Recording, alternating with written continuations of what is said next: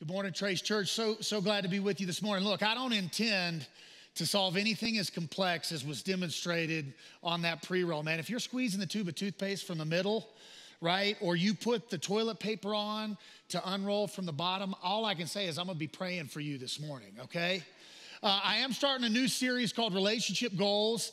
This morning I'm talking about marriage. I am super excited to get to share with you today. But I do want to say, if you're not married, I still want you to tune in. This lesson is not just for people who are married, it's for anybody who's got a pulse, which means everybody. And here's what I would like to say.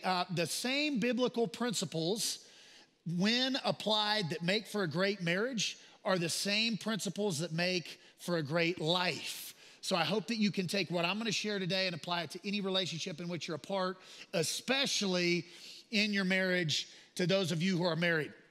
So I teach in CCU's grad counseling program. I heard a story years ago about a counselor who was starting his counseling training. And he was this ambitious young guy. And his first day of his first class, after the class, he walks up to his professor and he says, "Dr. So-and-so, I'm going to write a book on marriage." And the professor kind of does an internal eye roll and says, "Okay, what's the title of the book going to be, young man?" And he says, "The 10 Commandments of Marriage." The professor's like, "All right, why don't you keep learning and keep growing? Let's see what happens as time passes." So guy graduates, gets married, been married for a couple of years, goes back to the professor, says, "Sir, I'm still thinking about writing the book, but the title has changed." And the professor's like, "Okay, what's the title changed to?" And he says, I'm gonna title the book 8 Principles of Marriage. 8 Principles of Marriage. Professor's like, "All right, keep learning, keep growing. Let's see what happens as time passes." So some more time passes. Guy has a couple of kids, still married, decides he better go back and check in with the professor. He says, "Dr. So-and-so, I still want to write the book, but the title's changed again." And the professor's like, "All right, what's the new title?" And the guy says, "A Few Thoughts About Marriage." A couple of months later, the guy enters marital treatment and decides he's not going to write a book at all. Marriage is tough, ladies and gentlemen. That's the point. Marriage is tough. Let me prove it to you with another illustration really quickly. If you're married, raise your hand. If you're married, raise your hand. If you're watching online, raise your hand. Now, keep your hands up just for a second. Humor me. If you've ever had an argument with your spouse, put your hand down. If you've ever had an argument with your spouse. So around the room, nobody else has their hands up any longer, just so you guys know who are watching online. Every couple fights, right? Every couple argues. Every marriage experiences seasons of suffering. None of that's unusual. But I do want to give a little disclaimer before we get into our content today. While seasons of suffering and struggle are not unusual in marriage, domestic violence is unusual. And, having worked with families for years and having taught about marriage for years, I always feel it's important on the front end to put in this little disclaimer. God's will and plan for any marriage is reconciliation and restoration, period, end of discussion, okay? But in domestic violence situations, usually you need more help, if that would apply to you, than just hearing a sermon, because sometimes scripture is actually used to manipulate in situations like that. So if you've ever been in a domestic violence situation, I encourage you to get some professional help. If that applies to anybody in this room or anybody watching online, call Trace Church. The pastors at Trace have some resources that they can equip you with or they can direct you to that will help begin the process of reconciliation and restoration in your marriage.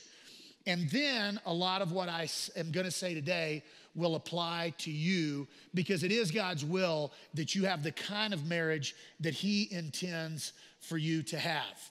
And that's the thrust of what I want to talk about this morning. What in the world can you do to have the kind of marriage that God intends for you to have? And this morning, I don't want to share anything new. It's not my intention to plow new ground or share something that you haven't already heard. I want to remind you of things you probably already know are true, that I just want you to start putting into practice a little bit better now than maybe you ever have. I had a mentor who almost every time I saw him for years would say, "Hey, Trent, remember, repetition is your friend." And that's true. In life, repetition is our friend. None of us learned the multiplication tables the first time we saw them. But after enough repetition, a lot of us can recall immediately that 8 times 8 is 72. So repetition is a required, it's actually 64. I'm just having a little fun with you this morning. Repetition is a required ingredient for learning. Okay, and I want to repeat to you again some things I bet you already know are true. The secret to having the relationship God intends for you to have is that you must become, and by that I mean think, feel, and act more and more like Jesus every single day. That's the secret. That's really all there is to it. And this is so simple, it's just not easy to do in the trenches of everyday life. And if you were to read the gospel stories, Matthew, Mark, Luke, and John, and you were to look at how Jesus thinks, feels, and acts, you would see that there are really two foundational principles upon which all Jesus' thinking, feeling, and action are built. And I want to share those two with you. The first is that Jesus loved God with all his heart, with all his soul, mind, and his strength. And the second principle upon which all Jesus' thinking, feeling, and action is built is on his love for other people. And so those are really the two required ingredients to having the kind of marriage God intends for you to have. So I want to talk about that first one right now. I want to talk about really how to love God fully. That's the first required ingredient to have the kind of marriage God intends. It's for you to really fully love God. Now, this is a primary theme in the scriptures, but I want to focus on Colossians chapter 2 and verse 10 to illustrate this point. What in the world does it look like to fully love God? So here's this text. All right, and the Bible says, in him, in God, you have been made complete, who is the head over every ruler and authority. Ladies and gentlemen, you are made complete by being united with God through Jesus Christ, the Son. You are not complete in your relationship with your spouse. That's not how God designed you.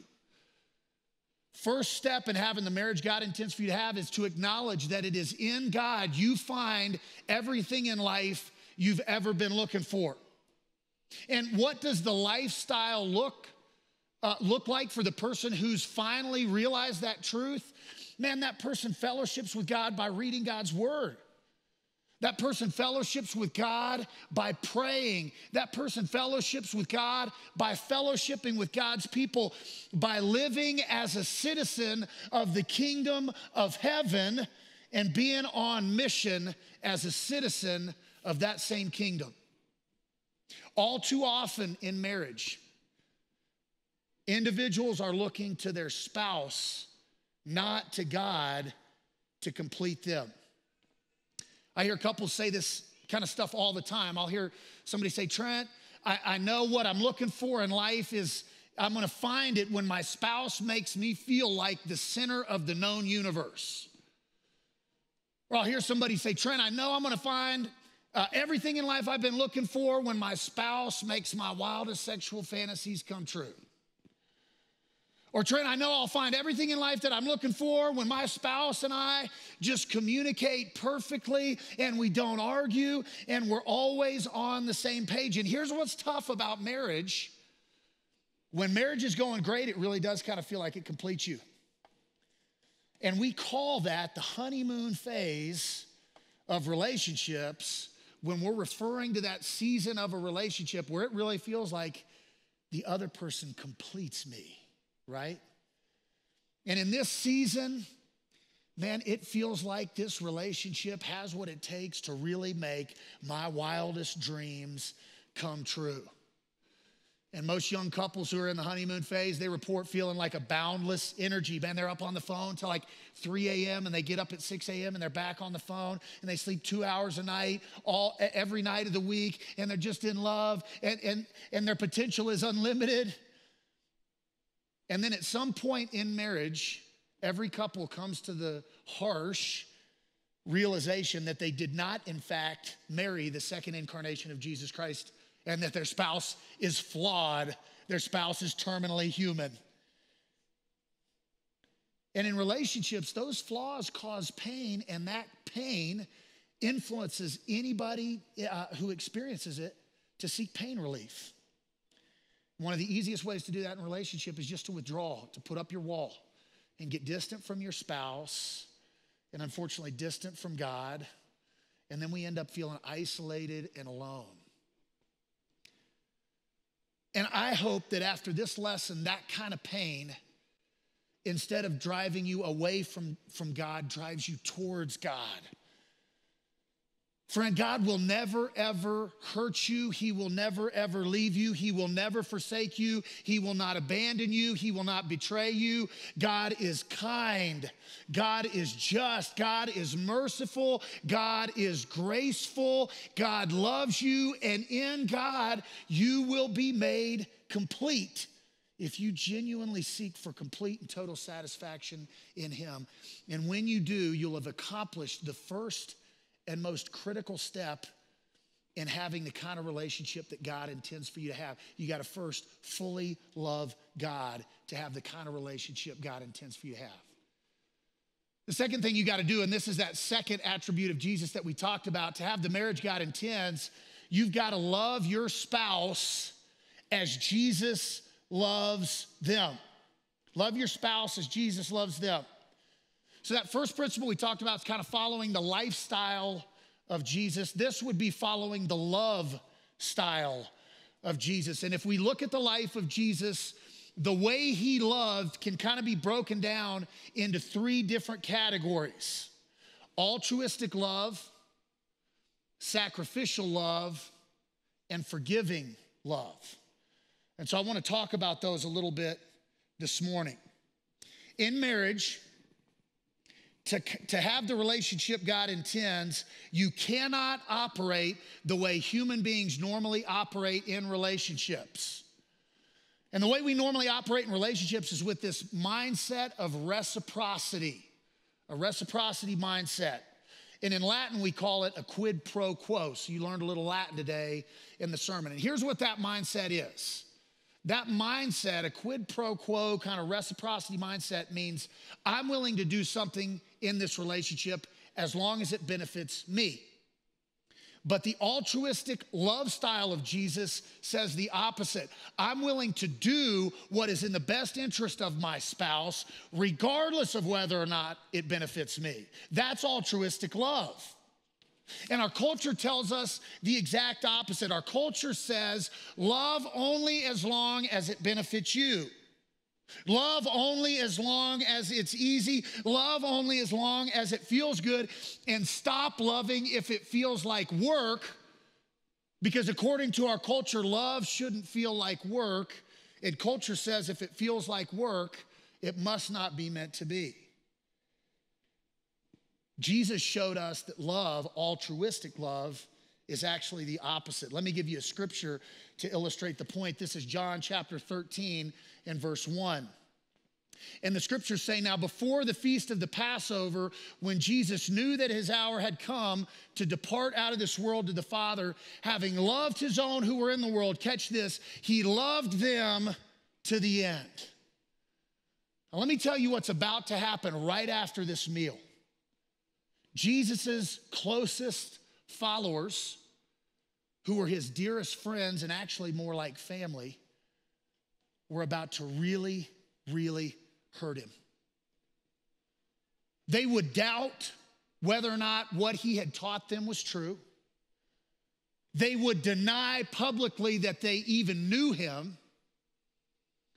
They would abandon him in his moment of greatest need, and they would even turn him over to a group of people who would eventually be responsible for murdering him, the ultimate betrayal. And Jesus loved them anyway.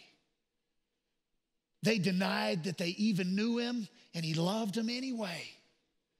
They doubted whether or not what he said was true, and they loved him anyway. They abandoned him, and he loved them anyway. They betrayed him, and he loved them anyway. Jesus loved them. He never stopped loving them, and he loved them even to the very end.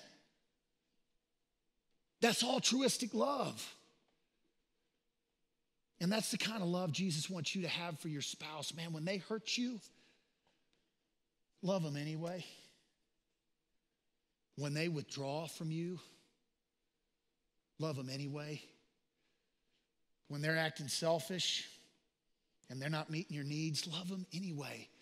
Keep loving them and don't stop loving them, and love them to the very end. If we look at the style of love that Jesus demonstrated, we don't just see that it's altruistic. We see that it's also sacrificial, and what that means according to Jesus is a willingness to not only give my life for my spouse, but to live my life for my spouse. I think marriages struggle in America primarily because Christians are so comfortable. You know this, but there are literally millions and millions of Christians across the world who could be put to death for gathering in a place like this publicly. Just to profess faith is a death sentence for some of them. In America, that's not the case. In our culture, we're trained to think that we really are the center of the world. When you're driving home from work, think about this. Isn't it all those other vehicles who are in your way? When you're at the supermarket after hours because you don't have food to cook for the next day, aren't those long and cumbersome lines inconveniencing you? We're trained to think in our culture that we deserve comfort, that people should just revolve around what we want and when we want it. And this way of thinking is common to us all because we're so saturated in comfort. And the more comfortable you are, the lower your tolerance is for sacrifice. And so when marriage doesn't just ask for occasional sacrifice, but demands daily sacrifice, most people abandon ship because their threshold to tolerate genuine sacrifice is so low. Because if I'm being honest, we're all a little bit spoiled. So sometimes people will push back with me on this, right? I'm from the South. And mostly men will push back on me, these big burly guys like, Trent, man, just hang on a minute there. I'd take a bullet for my wife, man. Any day, anytime, anywhere. I'd give my life for her. Come on, man. And look, that really is chivalrous, right? And honorable, and I appreciate it. But the sacrifice of Jesus on the cross was not so marvelous and so wonderful because he willingly gave his life in a moment for each of us.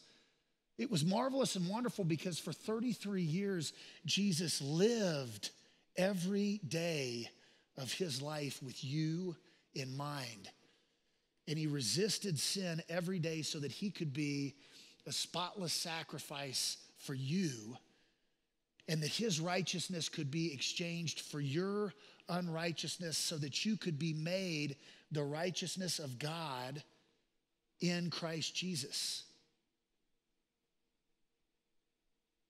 So it's not just about having a willingness to give your life for your spouse. You got to be willing to live your life for your spouse. And if we look at what that means in the scripture, that means a willingness to serve them, a willingness to be thoughtful about ways you could support them, and willingness to act on those ways of supporting them whenever they come to mind. It also means pursuing your spouse. Even when they're giving you the cold shoulder or got porcupine quills out, even when they're tired, even when you're tired, even when the benefit to that pursuit is minimal, every single day, you got to live for your spouse if you want to love them the way Jesus loves them. The last attribute of Jesus, if we boiled down his style of love into the most simple components, would be to love your spouse with a forgiving love, a forgiving love. What that means according to Jesus is to let go of any hurt your spouse has caused, regardless of whether or not they've asked for forgiveness or even changed behavior. Everybody under the sound of my voice and watching online are scorekeepers.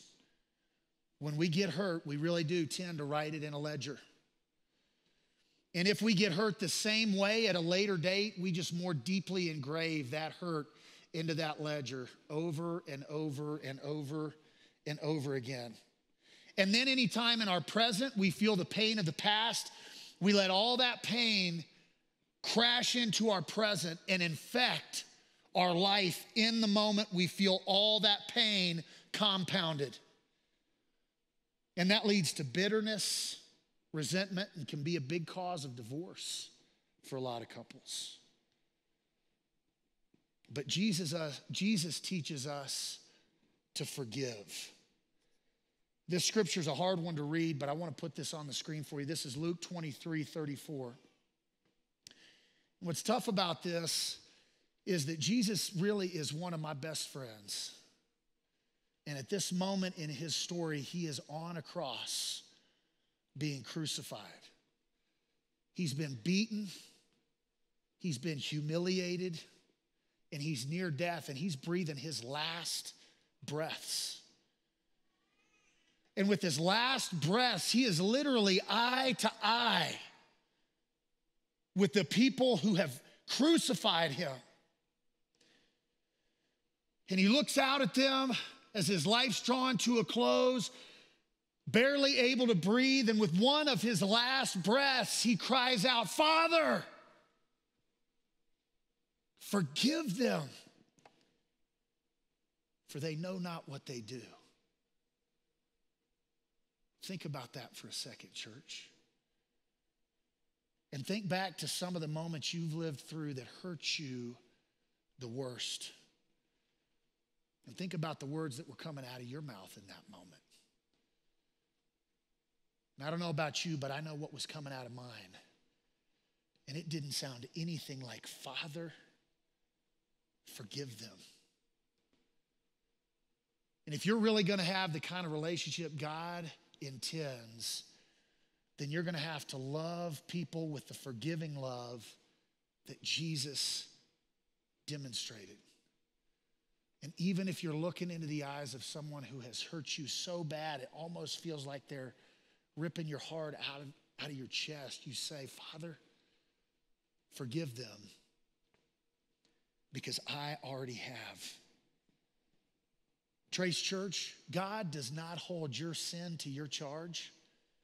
You should not hold your spouse's sin to their charge. So let it go.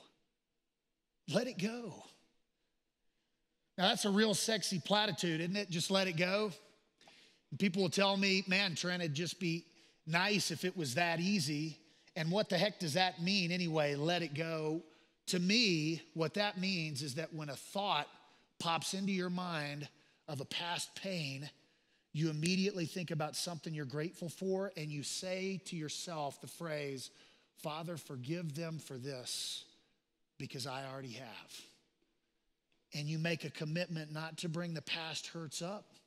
And anytime they pop into your mind, you combine them with the thoughts you're grateful for, and you say it again, "Father, forgive them for this, because I already have." I'm going to close, but before I close, I want you to do something that I have couples do from time to time. To me, this is important. We may have to bring the house lights up just a little bit for this, but I want you to get your phone out, And I want you to point it right at this just lovely face right up here on the stage, right? Don't take a picture, it'll break your camera. But go ahead and get out your phone. Take just a second, pull your phone out and point it right at me and put it right in front of your face. Get it right on me, all right? I know what you're thinking, man, Trent, your hairline's receding a little bit. You're right about that, but we don't talk about that in my home. Point it right at me. All right, you got it at me. Now, when it's pointed right at me, I want you to find the icon on your phone that flips your camera. Push it now. And I want you to keep looking at that image. You just flipped your camera, and now you're looking at somebody much prettier than me. And the person you are looking at is the person who today can take responsibility for the quality of your marriage and begin to act in ways that genuinely transform it. What I'm telling you, church, is that the responsibility is yours, not your spouse's, to start the process of reconciling and healing your relationship. You can put your phones down. This is just a simple process that's not easy to live out. And if you're genuinely willing to try, God will equip you with the capacity to live, think, feel, and act just like Jesus did, to really love God fully and to love your spouse like Jesus loves your spouse, with an altruistic love, with a sacrificial love, and with a forgiving love. And if you'll do that, you'll have a relationship beyond what even your wildest dreams can comprehend. I want that for you. But even more than I do, God wants that for you. Let's pray. Precious Heavenly Father, we're so thankful for your word. Thank you for Jesus. Thank you for the example that he showed us in how he fully loved you and how he loved others, God, with an altruistic love, a sacrificial love, and a forgiving love. Lord, I just ask that you heal marriages in this place and online. And I just pray that each person would be willing to take responsibility for their relationship and begin to live this out starting today. God, I ask that Trace Church is just a lighthouse for hurting families. And I just pray you would draw people here, and every family that is here or ever will walk through the doorways of Trace Church. God, I just ask that you would reconcile and restore. We thank you so much for our time here today. We just ask all these things in the precious name of our Lord and Savior Jesus. Amen.